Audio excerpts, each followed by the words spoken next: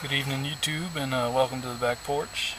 It's been probably about a couple years since I posted my last video. I don't know, man, just kind of fell out of the routine of video and everything, and really wanted to get into some different subject matter. A couple years ago, I was very interested into competitive shooting, and now I'm much more interested in prepping. It seems like a much better investment. Although competitive shooting does have its place in the budget, performing under pressure is a very serious thing. But as you can probably see right here in front of you, I've created a rocket stove. Not the prettiest thing, but based on a few of the designs I've seen online and what I could come up with as far as cans, this is what I've created. So essentially you just have it's about a can and a half deep inside, and let me get some light out for you. Quark AA, non-tactical, but there you go. Let's see if the camera will adjust. You get the idea. And then in the front here, you'll have to forgive me, I'm a little nubile at this. You'll see the platform for the fuel to be put in and a gap underneath for the air. Inside, I have vermiculite that I ran all over town today to find.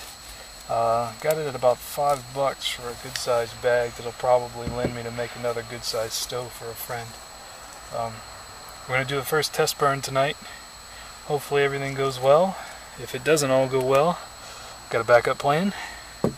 But I am burning fat wood because I've got a few boxes of it, and it'll probably be easiest to get started. So I'm going to turn off the camera, and whenever I turn it back on, hopefully I'll have a lit stove for you. Well, God bless fat wood and 2 matches. It was absurdly easy to get lit. It's still in its infancy right now. I actually had to split a few pieces of fat wood down to smaller pieces to get it lit initially, but it's rolling. It's not at a boiling level or anything yet, but the fat wood is lit. Puts out that nice black smoke.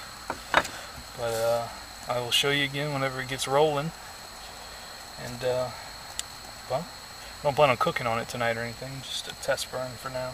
But hopefully when you come back, you'll see a nice rolling fire here. Well, I've got a good rolling fire going. When you use fat wood, it's a whole different ball game. As many of you know that have used fat wood, you might be able to see this very large plume of smoke that's going up right now. But that's okay. Ain't gonna hurt anything. We're having a little problem with the bigger pieces of fat wood weighing down the tray area, because it is kind of a small tray and it's not secured in any way. It's just kind of sitting in there on the walls of the can. But it's rolling and it's hot. The sides are still very cool, so no issues there. But this thing burns through some fat wood. It's his favorite meal, I guess. But looking pretty good right now. I think I'd like to see it with some actual wood in there where it's not burning so much smoke. But so far so good. I definitely think that a taller one, maybe with a 2 big cans, one on top of the other, would be better. And I have seen that design online, and it does seem like it'd be a much better idea because the flames are shooting out kind of high right now, and I think if I got some bigger fuel in there, it would probably be much higher as well. Right now I've only got 3 pieces of fat wood in there.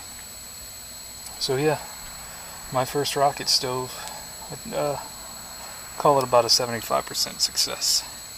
Thanks for watching.